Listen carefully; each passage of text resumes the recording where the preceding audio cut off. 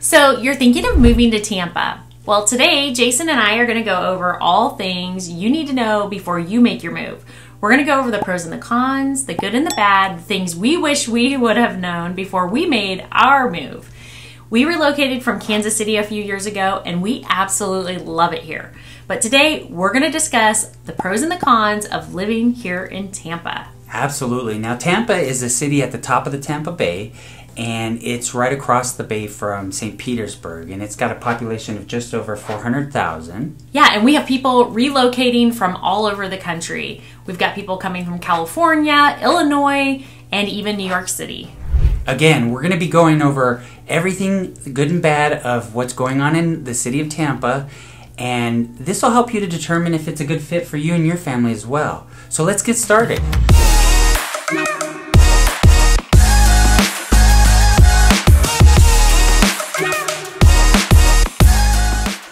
So if this is your first time to the channel and you want to know everything there is to know about living in Tampa Bay, subscribe below, hit the bell for notifications so you can be the first to know everything going on in the current market here in sunny Tampa Bay. My name is Jason and this is Amy, and we get calls, texts, and emails from people just like you looking to make the move and transition to Tampa Bay, Florida all the time, and we absolutely love it. So whether you're looking to move in 9 days or 90 days, give us a call, shoot us a text, send us an email, or set up a meeting on Zoom, and we would love to help you and give you all the information to make a smooth move to Tampa Bay. Again, we're going to go over everything that's going on in the city of Tampa, Florida, so you can know if it's a good fit for you and your family. So let's get started. Alright, so what are the good things about living in Tampa, Florida? So one of the most amazing things is the location. So we are located right on the Tampa Bay and really close to the Gulf of Mexico. So we have amazing beaches. Some of America's top beaches are right here in our backyard. We also can get to other areas of the state because we're centrally located. We can get to places like Disney and Orlando in under 2 hours. We can get across to the other coast, to the Atlantic beaches in under 3 hours. And we can get to Miami in under 4 hours. So being able to travel around the state is an amazing thing because you can go take mini vacations anytime you want to. And just like a lot of people say, you live where most people want a vacation. But if you do live here and you don't want to jump on a plane every time to go to a vacation, you can drive down to so many locations around us because of the location, which makes it pretty phenomenal. Yeah, we absolutely love our location and just having the opportunity to explore the rest of the state. All right, so let's go over pro number 2 of living in Tampa, Florida. So pro number 2 is our entertainment and things to do. We really could talk about it all day, to be honest, but we're going to limit it and try to do a broad overview of all the things there are to do. So first of all, I want to start off by saying because of our amazing weather, the amount of things that you can do outside all year round are endless. And so that's probably my top thing about living here. But there's also things like amusement parks, Busch Gardens, we have a water park, Adventure Island, and you can use those all year round. There's other things, we have festivals and parades and events like that throughout the year, and they're also outdoors. So I think that's a big pro of being able to do some of those events outside. Absolutely, and the river walk is super popular. There's a lot to do. There's boat rentals, jet skis, all kind of things to do on the river as well. And there's always a party down there as well, and you can do so many things like that in the tiki parties. Yeah. There's also, we have a channel side district, so you can go down there. That's really close to the port, and there is an outdoor recreation area, lots of food places. I mean, really, all the time, there's something going on in the city. You are not going to run out of things to do. There's another city called Ybor City that has a lot of nightlife. It's really popular. You're always going to be able to find live music outdoors. These are just things that are ongoing here all year round. And don't forget, it's not Ybor City, which some people make the mistake of, which, you know, I'm not critiquing anybody, but the locals here make sure that you know it's Ybor City, not Ybor City. Just a side note.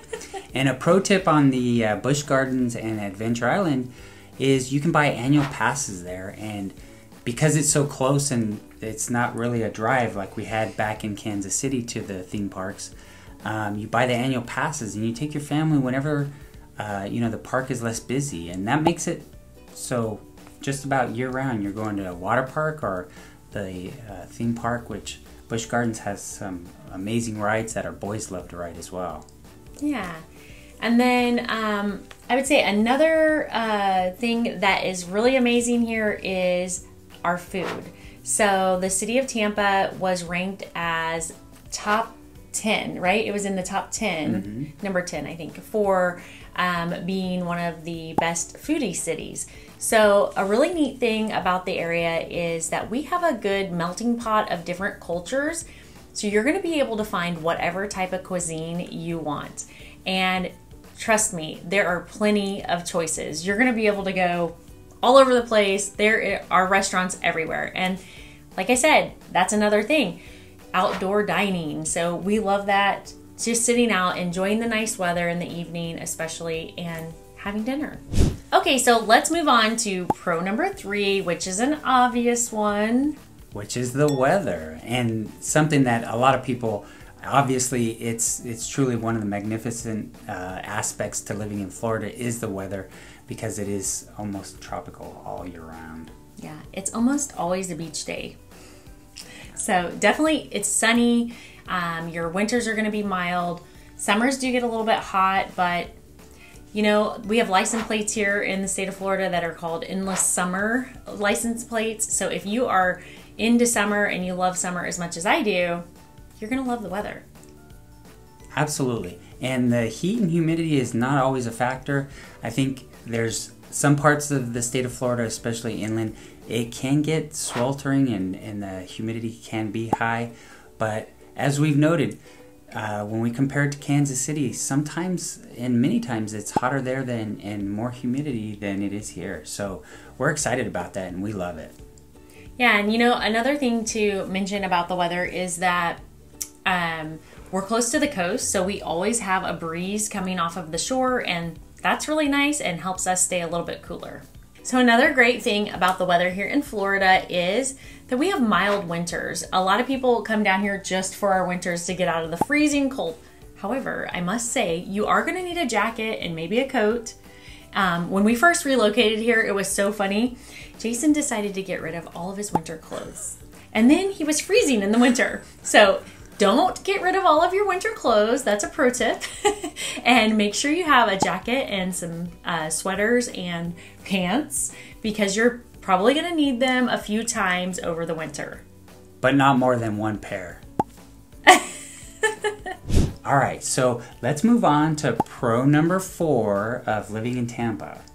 All right, so the beaches are pro number 4, and one of my favorites. You are under an hour to some of America's most beautiful beaches. We have turquoise water most of the year and powdery white sand.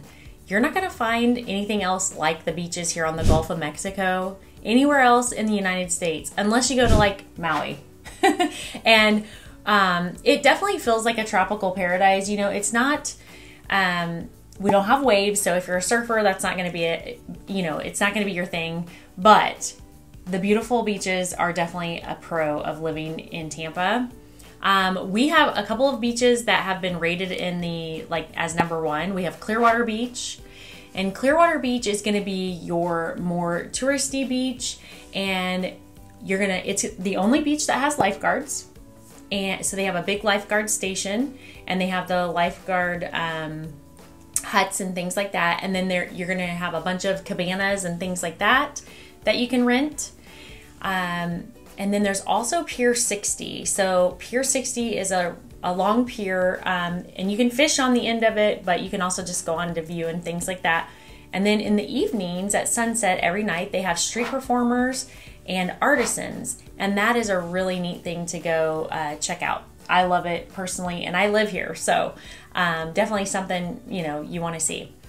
And then St. Pete Beach is another beach that is really popular, and actually Clearwater Beach is the furthest north in the beaches, and then St. Pete Beach is the furthest south on the beaches.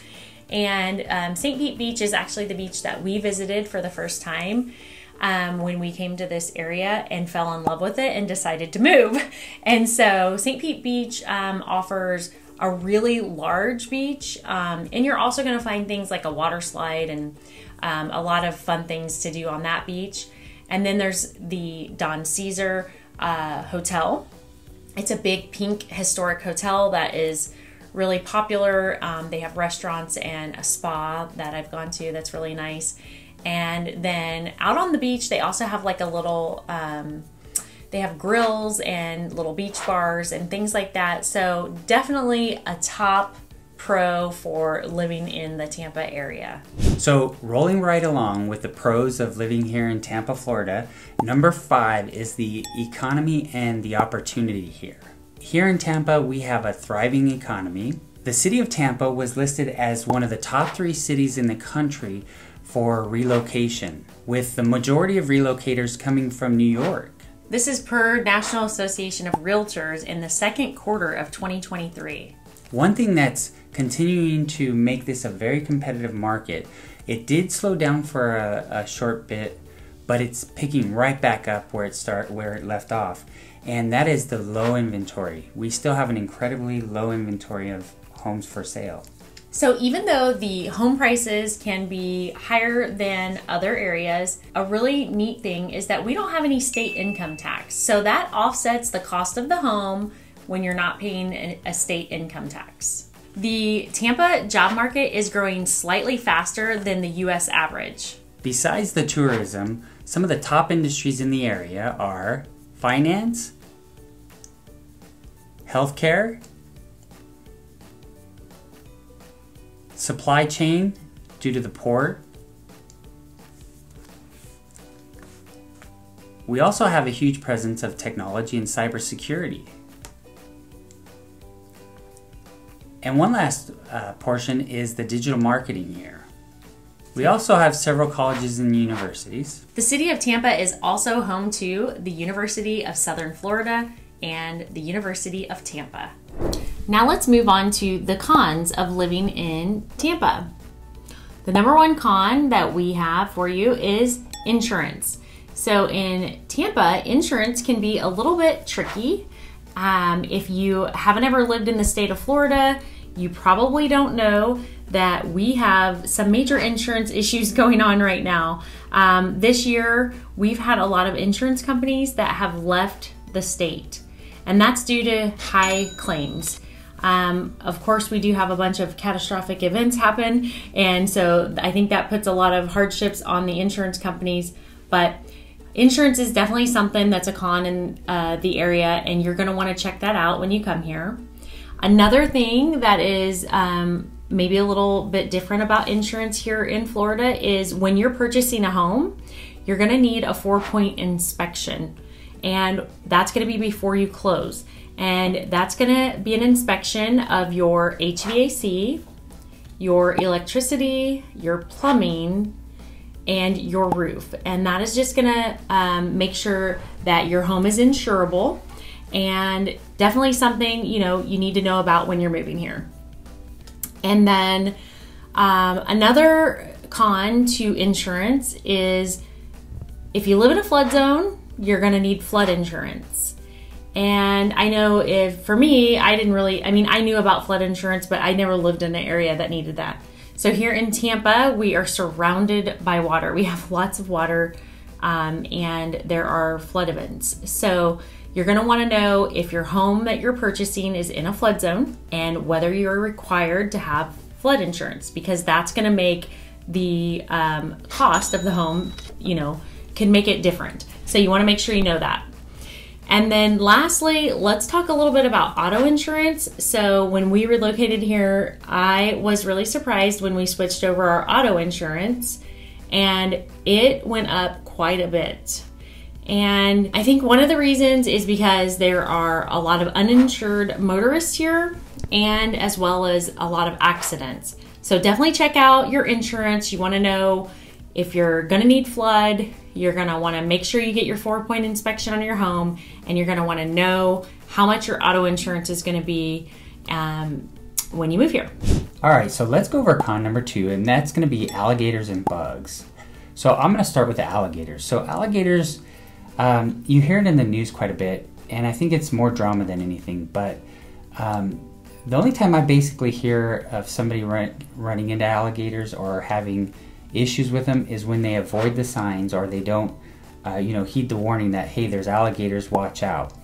And if you're next to a body of water and it's not salt water, there's likely going to be alligators in there. And that's something that every native Floridian will tell you is, look, don't go around bushes or, ponds and lakes where, there's going to be alligators. A lot of times tourists or people that don't live here year-round run into alligators and have accidents with them. So, just be cautious whenever you're around a body of water, basically. And if you do that, it's like any normal place to live.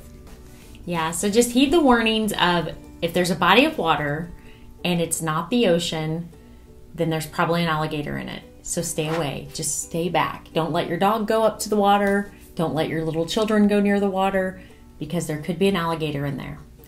I think that keeps it simple. Yeah, absolutely. Another part of con number 2 is the bugs. So here in Tampa, we have a lot of types of bugs. We're going to go over just a few of them just so you know a little bit about what to expect. One of them is a palmetto bug. Palmetto bugs are like giant flying cockroaches. I think they're probably harmless, but they're startling. So if you get one in your home, you'll be startled probably, and they move pretty fast. So you just gotta. I put a cup over them.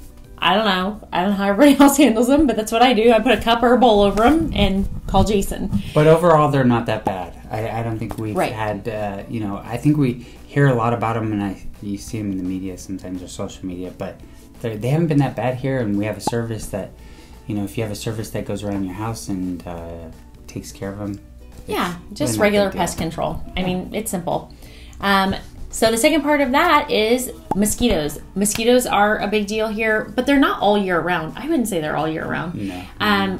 But they do get pretty bad in the rainy season, which is right now. So lots of mosquitoes. We have a son that is allergic to the mosquito bites. So it's kind of tough on him because when he plays outside at school and stuff, he does get a lot of bites. So right now he's having to wear pants and it's like 90 degrees. So not the greatest situation, but I'm sure you've heard of mosquitoes before and you know how to protect yourself from those and what to do to take care of them. You want to keep standing water out of the way and, And I think they started doing GMO or what is it? Genetically modified organisms of mosquitoes.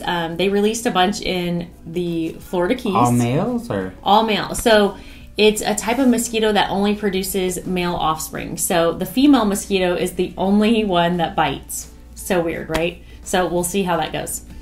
And then another part of it is we have something called love bugs. And those can be a little bit of a nuisance, but they're seasonal. So I think they start at the end of spring, maybe beginning of summer, somewhere around there. I know it's in the springtime. And they're just high volume. They're everywhere. They like consume your car, and they're just big and gnarly. And when you got 2 of them hooked up, boy, and you got a bunch of they're everywhere. And like one of the big problems with them is that they get on your car, and then if you don't wash them off soon, then they'll leave a mark on your car, which is gross.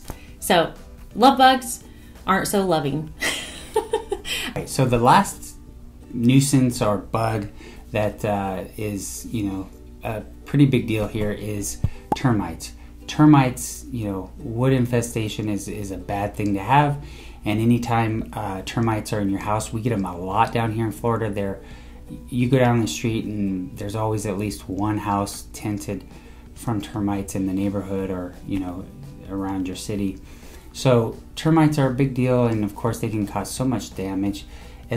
What we found is as long as you have your house, inspected on a regular basis, a couple times a year by a termite company, that's the best thing to do for your investment in your house.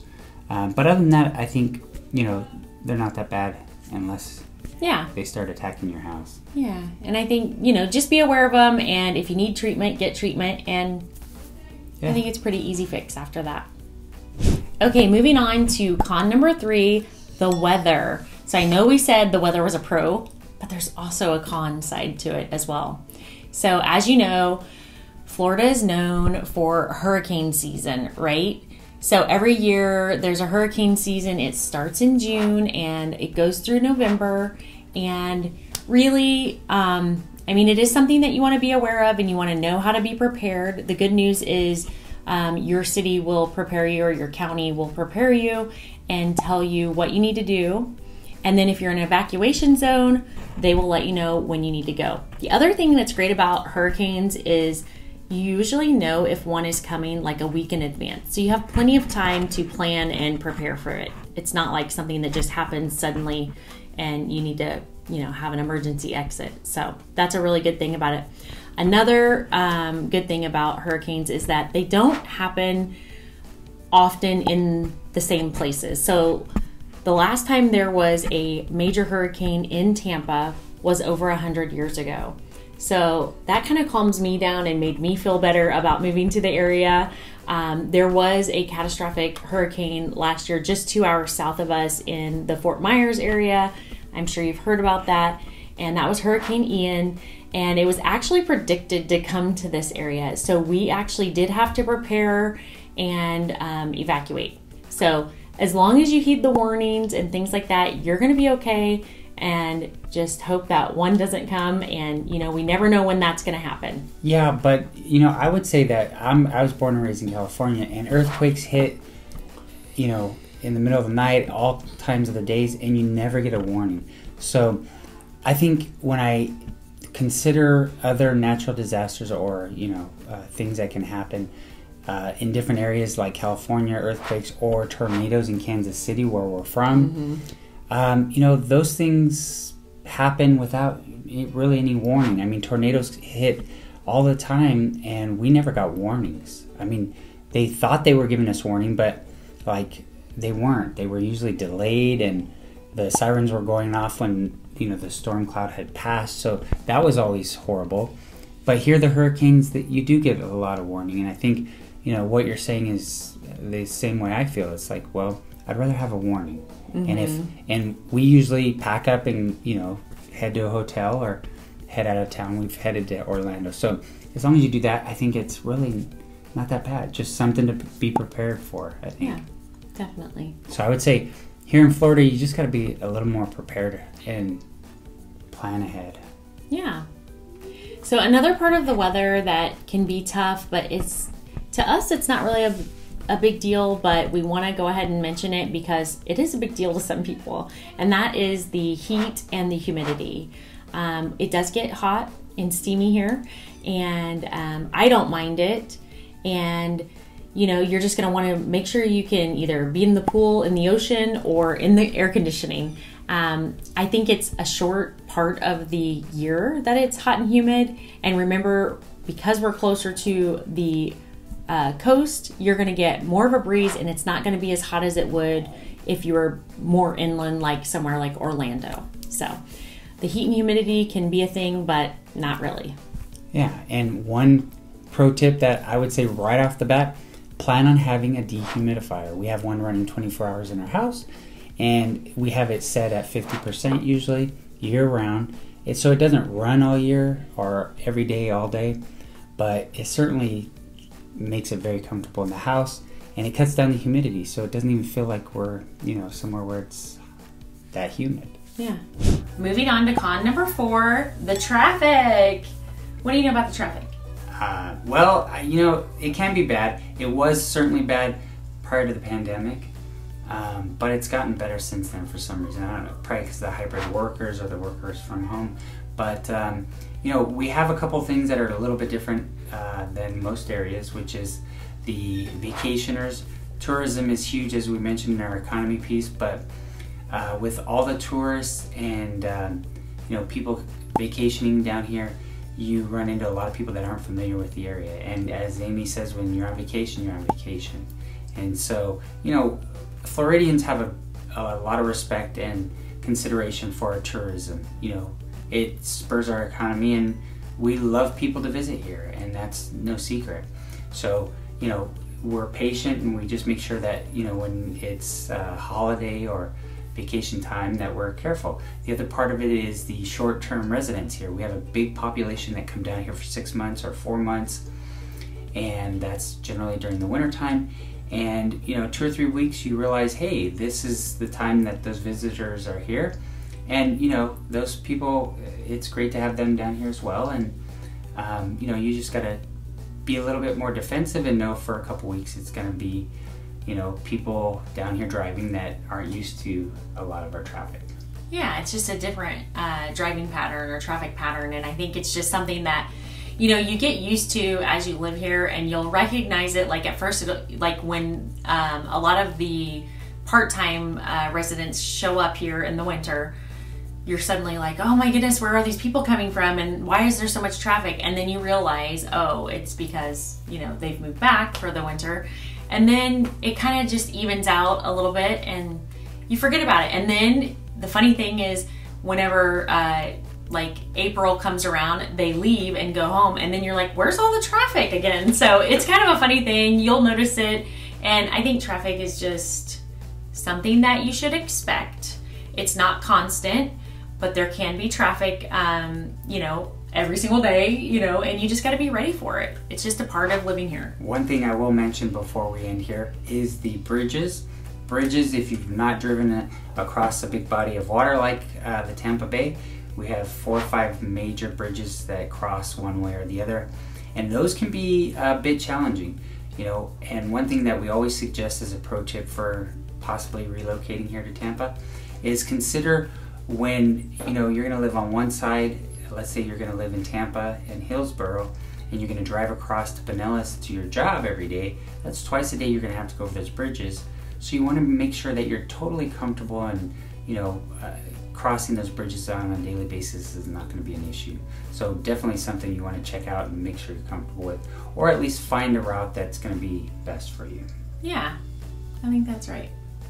So overall, Amy and I decided that the opportunity and lifestyle here in Tampa Bay far outweighed any opportunity that was in Kansas City. Yeah, so the housing is more expensive, but you have no state income tax.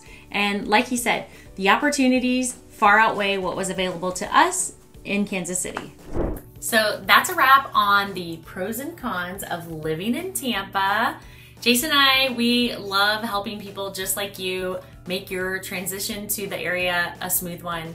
We relocated here from Kansas City a few years ago with our own family, and we did a lot of research before we came here, and we still had some surprises. So we hope this information is helpful to you, and don't forget, whether you're moving here in 9 days or 90 days, pick up the phone, give us a call, shoot us a text, send us an email, or set up a Zoom meeting so we can sit in front of you and go over all the things that you're looking for in a new home and answer any questions you have about living here in Tampa Bay. We hope you enjoyed the video. Thanks for watching, and we'll see you next time.